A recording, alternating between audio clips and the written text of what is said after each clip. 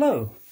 I recently picked up this box of old computer cassettes, and I thought that this would be quite a useful thing to have because it's, as I say, it's a source of old computer cassettes that I can use for my own purposes, but also it comes in a handy box that I can use to keep my existing selection of computer tapes all neatly organised.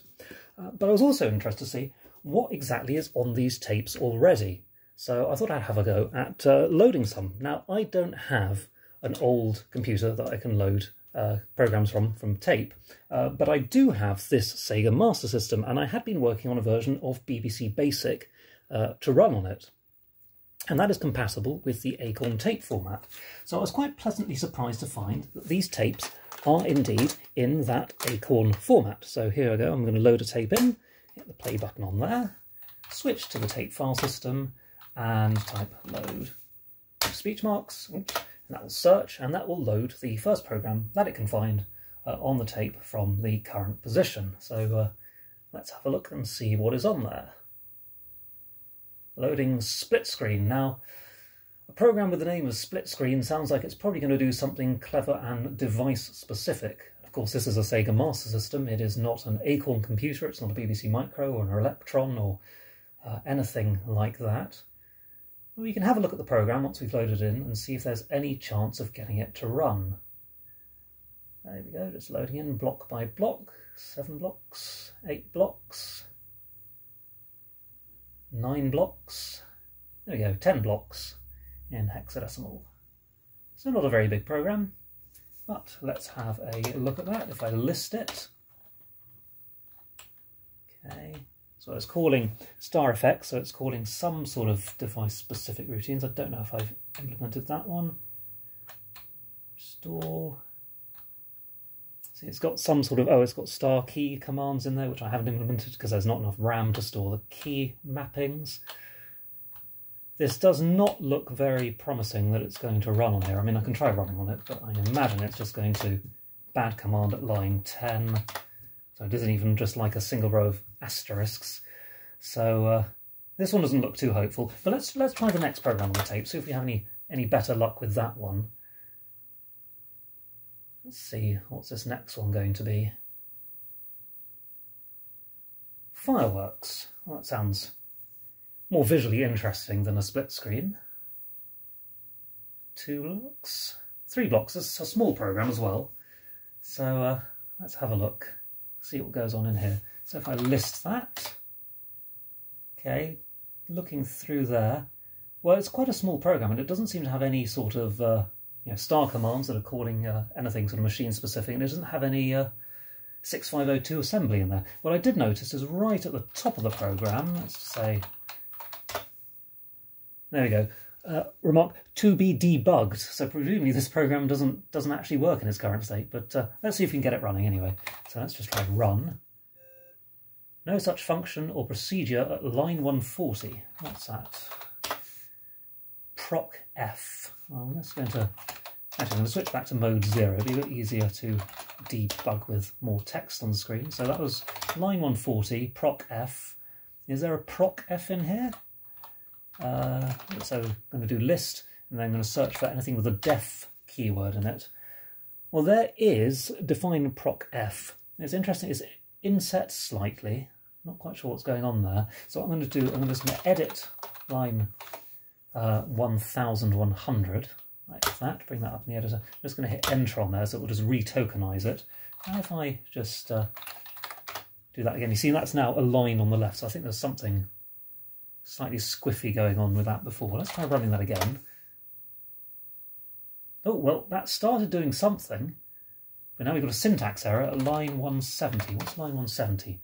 Proc F, x 2%, y 2%, cosine A times 50, sine A times 50, sine, just sine on its own, 9999 F. Okay, well, what is proc F? What's its function definition? That's sort of x to x2, sorry, y2 to y, cosine A times 50 to xm%, sine A times 50 to ym, so that one's an integer, that one's not an integer, g, which is sine 9, Yeah, there's this sign here. It doesn't seem to go anywhere, but we've got one more argument than we really need. So maybe if I just edit line 170, I'm just going to get rid of that sign because that doesn't seem to do anything. Let's try running that now, see what happens. I'm not sure why it says E, E in the top left-hand corner, but we do seem to be getting some sort of fireworks. Oh, and there's another one. So it is drawing points on the screen. That's looking pretty fireworky.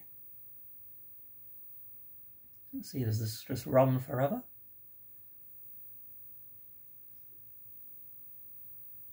Still baffled by this E, E at the top. Okay, and another bigger one up at the top. Sparks from the fireworks. Ah, and then a nice little palette cycling effect. Yeah, with the border colour as well in here, going a bit mad. Yeah, so we do seem to have this spurious line up the left here, and that E, E in the top left-hand corner. But apart from that, that's quite a nice little fireworks program. I rather like that. So, I like the way that it changes to a different colour as well in the animation. Okay, well, let's have a look. Oops, break that, and then let's have a look. Where is it? Where's this E coming from? Sorry. Node color VDU 191500 VDU. So it's doing something there. Okay, line 130, I think that is switching the cursor off, if I remember correctly. What's line 120 trying to do? Can't remember the number of arguments. So what's the ASCII character for E? It's 69. I wonder, because 69 is used to draw the points. Actually, I'm just going to edit line 120. I'm just going to comment that out for now, just to see if that's anything to do with the... Okay, well that's definitely not the way to do it. What's going on here? Probably should have a reference in front of me. Maybe line 130 is the one that's causing the screw up. Let's edit line 120. So I haven't looked at this version of BB Space for a very long time. I'm very rusty. Yeah, I'm just going to comment that out and run that. Aha, now we no longer have that. I think that's the way to do it. Okay, so there's something, either a byte left over or not enough bytes sent to that VDU command.